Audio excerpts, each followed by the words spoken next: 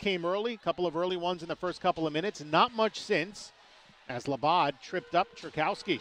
Glides back in, finds an open player. There's a shot, and they score!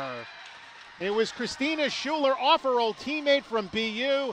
Over to House, looking for Hoskin in front. Good attack here from the Bobcats. To the point for Cooper. In deep for Taylor House. Quick shot, and they score! The one-timer from Mobley, and the game is tied! Get that puck back, and she's always playing physical, so she does a lot of the work on the line if you're playing with her. Steigoff for Saltness. From the point, she scores! A rocket! And the Bobcats. Schroeder, that's a great stop. Good save. Mobley now. Around Markowski. Mobley to Peart. Oh, what a stop! Rebound, score! Alexa Hoskin. In behind the net has Hoskin. Gives behind the goal to Peart. Now back to Mobley. 5 seconds left in the Brooke McQuigg penalty. You can hear the stick as Hoskin with a slap shot. Save made, rebound. House scores!